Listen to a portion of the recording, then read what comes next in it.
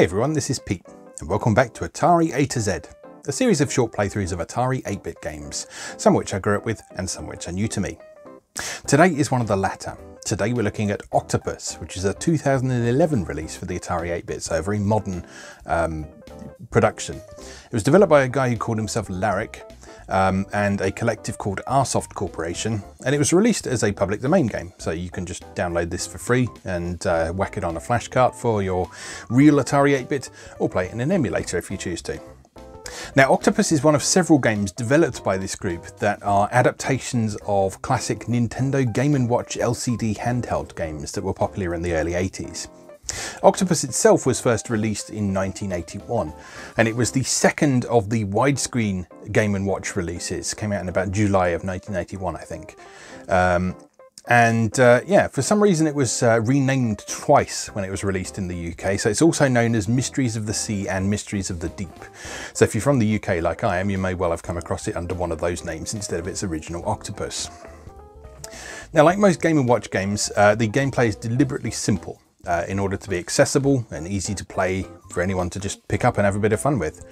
And that makes it pretty suitable for adaptation to home computers as a quick-fire arcade experience. So, let's go play Octopus. Okay, here we are with Octopus. Original game by Nintendo, as we say. It was a Game & Watch. The Atari version programmed by Larrick, a title screen by Sonar, and music and effects by Caruso. I forget the real names of all those guys, but if you go and have a look on Atari Mania, they've got the actual names of these developers if you want to find out a bit more. Now, this is a very simple game because it's an adaptation of a Game & Watch, so this will probably be a fairly quick playthrough, but I think it's really cool. I think it's a really cool adaptation of the formula. So, let's take a look. Hit the fire button, and off we go. So if you've never played Octopus before, your aim is to move your little diver dude, to the sunken ship in the bottom right corner and go and grab the treasure without getting caught by the octopus's pointy tentacles. Now, because this was a Game & Watch which was based on a... oh, what's it called? It's a twisted pneumatic screen, I think it is. So the same sort of thing that makes digital watches work, where all the possible... graphical elements light up a bit at a time in order to display them on the screen. So you see that as we move in this game, we're not moving smoothly. We're moving between specific predefined locations. That's a simulation of how the original Game & Watch works. So just like a particular graphical element would light up on the screen to sort of simulate movement, but you weren't really moving as such, you were just sort of lighting up a new thing. So you could just move between specific areas on the screen. So part of... oh, there's their real names. Okay, so programmed by Arkadiusz Lubashka. That went by a bit quickly for me to read, especially with my limited knowledge of Polish pronunciation. So I do apologise to any of the developers who happen to be watching. They're probably not watching, but whatever. Anyway, let's have another go. So, like I say, the key thing in learning how to play this is understanding those different positions that you can move between. And also how the octopus itself works. So if you look, each of the octopus's tentacles is split into several different segments. And it's only the last pointed one that will actually kill you if it touches you. So you have to keep an eye on its movement and time your movements past it so that you're not going to get caught by them. And the speed that each tentacle moves is quite random. So sometimes you end up having to take... whoops! Sometimes you end up having to take your time a bit in order to get past them. But there's no time limit or anything, so you can take your time. So this is a game about patience more than anything, if you want to attain a high score. And you can be as greedy as you want when you're taking stuff from the ship. Oops! You can be as greedy as you want when you're taking stuff from the ship down in the corner, and you get a point for every bit that you take. But you get 3 points upon your return to the ship, regardless of how much you took in the first place. So taking lots of stuff from the ship is a good way to get a bunch of points, but you don't get those points twice. You get a flat 3 points for returning to the ship. I'm not super familiar with the original Game & Watch version of this, but I imagine that's how it works, because this seems to be a very true adaptation of how it all worked.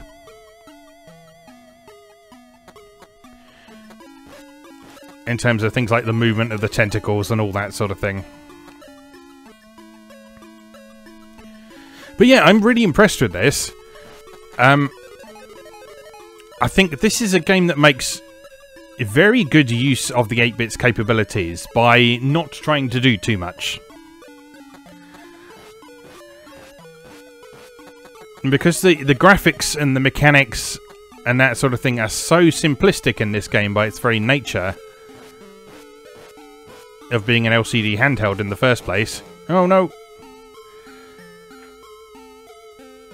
That means the game can do things like run in a reasonably high resolution colour graphics mode. Oh no! And have a lot of detail because it's not having to throw too much stuff around the screen at once. And so it's quick, it's responsive, it works really well. Oh, I'm struggling to get past that 40 mark, aren't I? Let's try again. But yeah, this is taking really good advantage of the Atari's capabilities. Working within its limitations and producing something that looks really great. This is probably one of the best looking things I've seen on the 8-bit for a long time.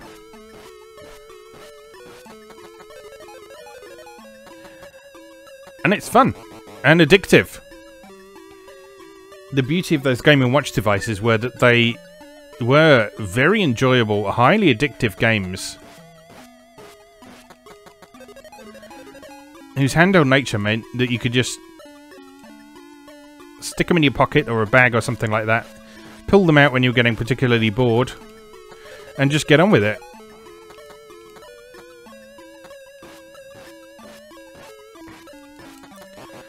And while booting up a home computer isn't quite as quick and easy as pulling a Game & Watch... Oh no, got a bit trapped there. It's not quite as easy as pulling a Game & Watch out of your pocket.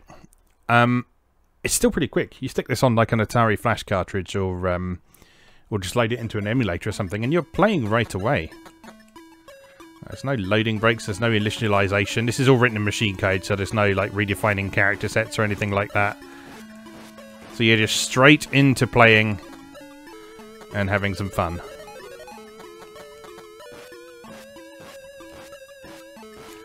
Bit of classic Nintendo action on your Atari 8-bit. Can't complain about that, can you?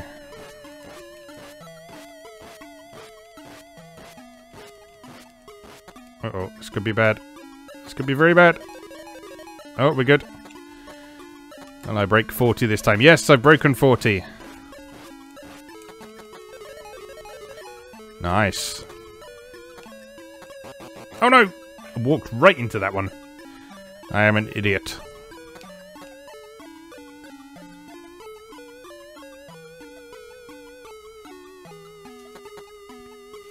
So yeah, super impressed with this. Now, as far as I'm aware, the group of people who worked on this, what did they say they were called? Rsoft or something like that? They've done a few adaptations like this along with some other bits and pieces. So I think they did an adaptation of the Parachute LCD game as well, so we'll have to have a look at that at some point. I've already got something lined up for P for next week, so it probably won't be this time, but we'll definitely return to these at some point.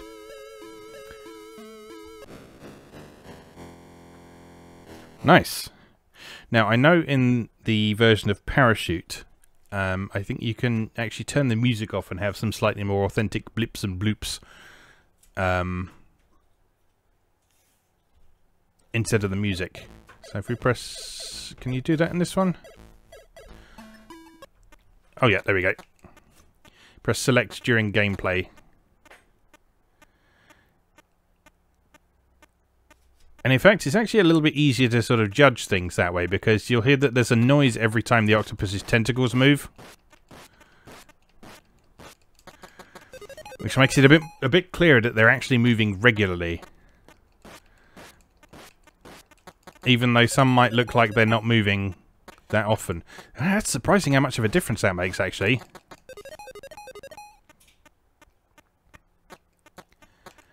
That makes it much easier to judge things. Oh dear. He says, dying.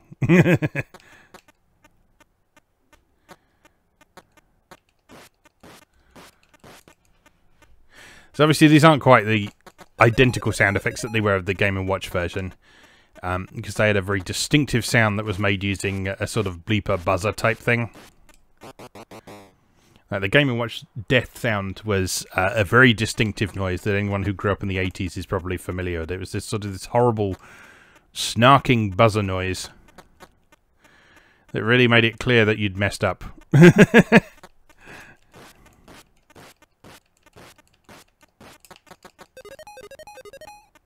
I'm not doing too bad this time. I think the one thing this game is missing is like a high score function. It doesn't appear to record your high score anywhere while you're playing. So you've just got to remember what your best was. And you'll see and hear on this mode, as you play, the whole thing accelerates and gets faster and faster and more challenging. Yeah, I'm really enjoying this. This is a lot of fun.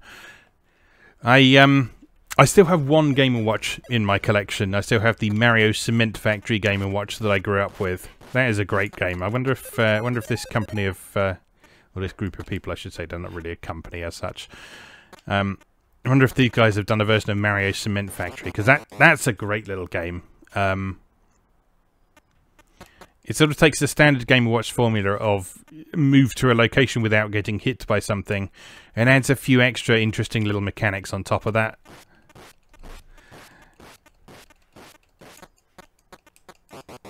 Oh, that tentacle was right in the way.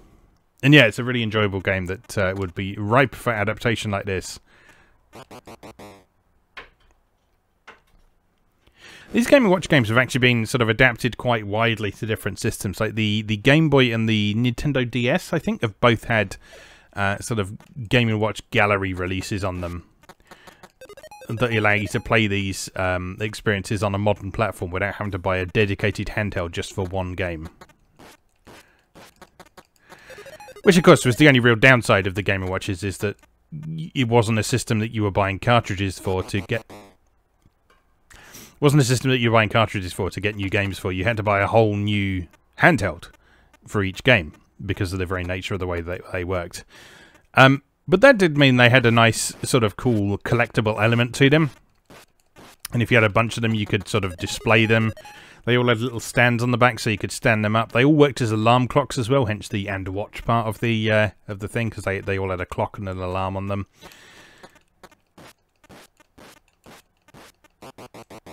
So obviously this version lacks the clock function because the Atari 8-bit doesn't have like an internal clock or anything like that. But I mean, what would be the point of that, really? Do you have your Atari 8-bit by your bed, ready to wake you up in the morning? I certainly do. Not. I'm sure someone does, though.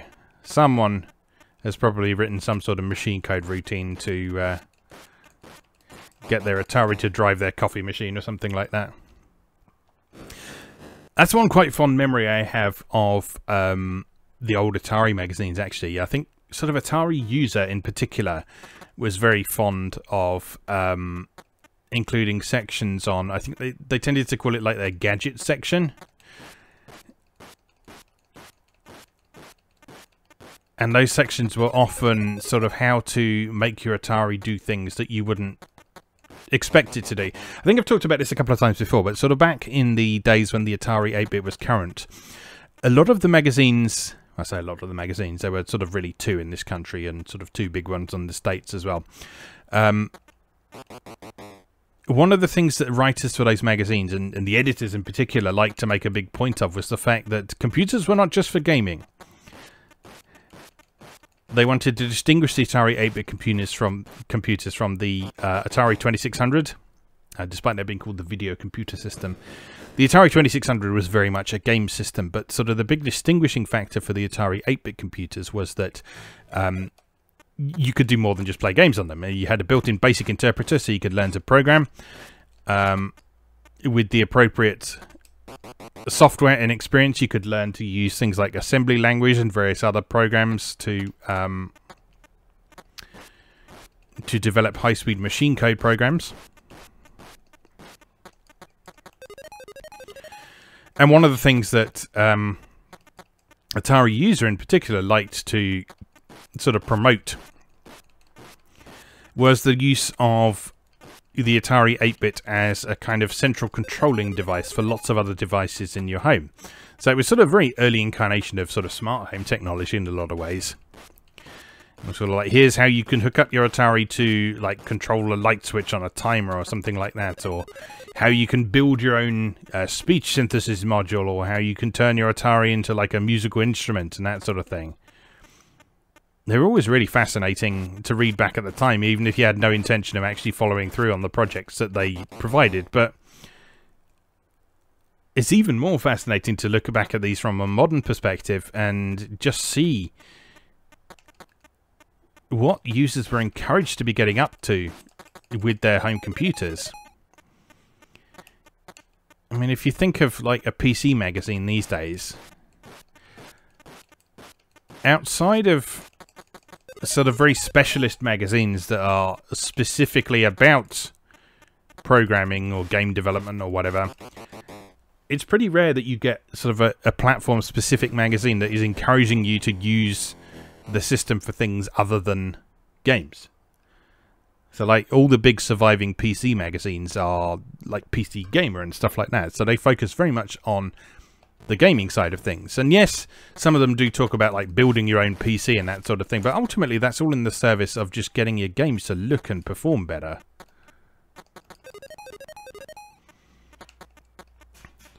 So I think that's kind of an aspect of computing culture that we've lost a bit along the way. I mean, yes, there are still websites and tutorials out there that will teach you how to do various things, but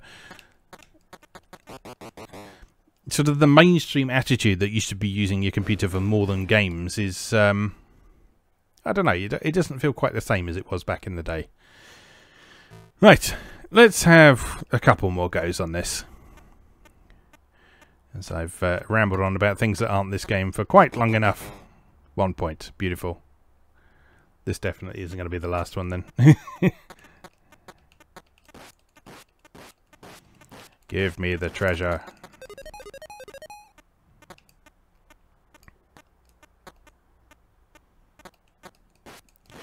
Yeah, these Game & Watch games are sort of really fascinating examples of game design, and they were put together by a real sort of master. It was Gunpei Yokoi, who ended up designing the Game Boy as well, and was tragically lost well before his time, but he had a massive influence on a lot of the gaming industry, and particularly a lot of Nintendo's output.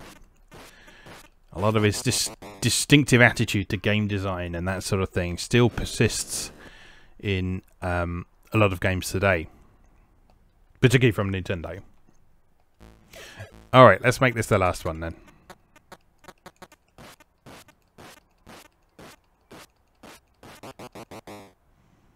Not a good start.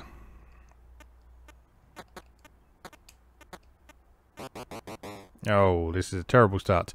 Maybe this won't be the last one, because this is pathetic performance from me.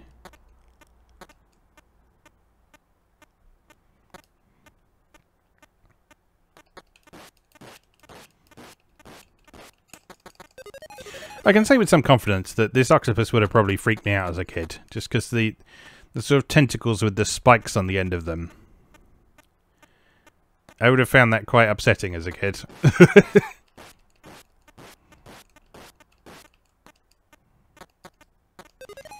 As I'm already not a big fan of things that have too many legs. And if you add spikes to the end of them, well, no one's going to have a good time at all then, are they?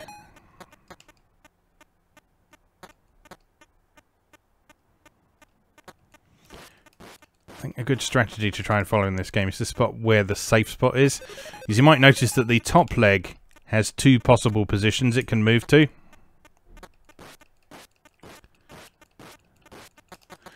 So there's always one space that is safe. It's either this one just below the boat or this one here. And it all depends on which direction that first tentacle is moving. And if you can get to it, of course.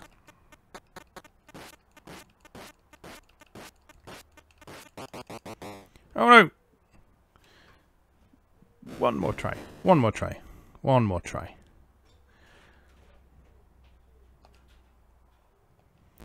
Alright, bring it on, Octopus. I got you this time.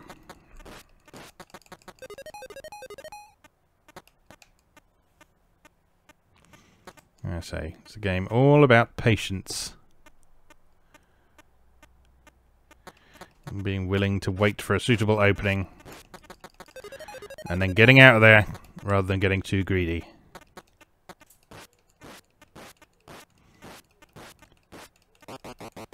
And also keeping an eye on the movement of the tentacles as well, making sure you know which direction they're moving in. Because they always come all the way out and then all the way back in again.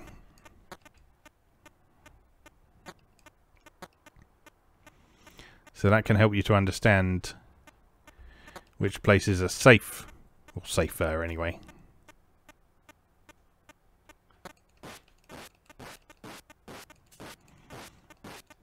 So while that last tentacle is moving in, you've got a lot of time to grab a bunch of treasure.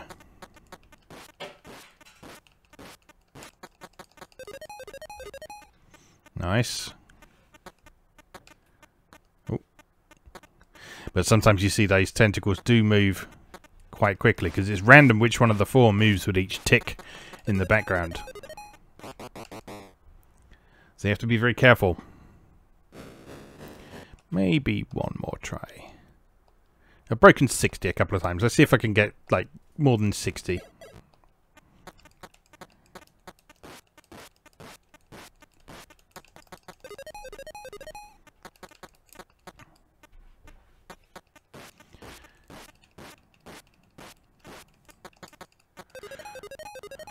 Not a bad start. Which way are you going? Time it nicely. There we go.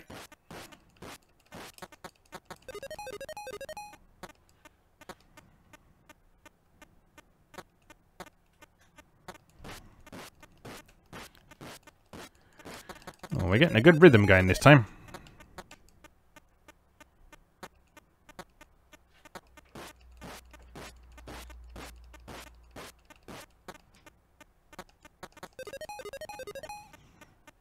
Nearly at 50. Oh no! Idiocy! I walked right into that one. Like a complete moron.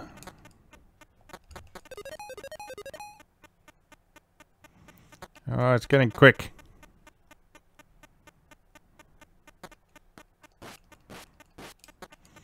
Yeah, much less time to grab stuff. There we are, there's 60. I'm satisfied now. So if it's all over now... Oh no! One more life.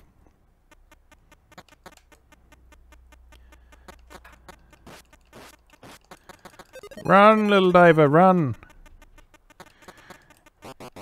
Yeah, the speed these games run at... Oh, 69 to finish with.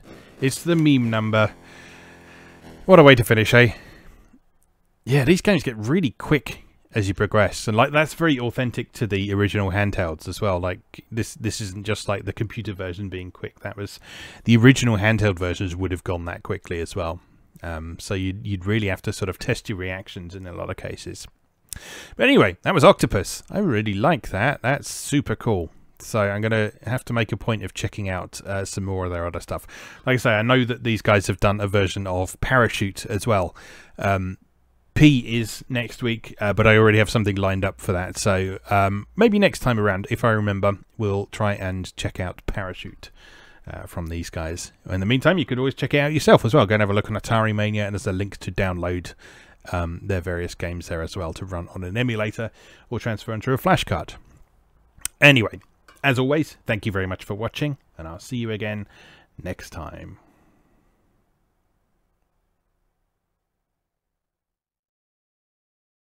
Thanks for watching. If you enjoyed this video, please help out the channel by leaving a like or a comment and subscribing. New episodes of Atari A to Z are on Tuesdays and Atari ST A to Z on Thursdays. Check out atariatoz.wordpress.com for a full archive. Do please also check out my other projects moegamer.net, where I explore Japanese and Japanese-inspired games from yesterday and today, and videopackgames.wordpress.com, which aims to catalogue a small but well-formed library of the Philips G7000 Videopack computer, also known as the Magnavox Odyssey 2. You can also support my work on Patreon or buy me a coffee. You can find links to do both down in the video description. Thanks again, and I'll see you next time.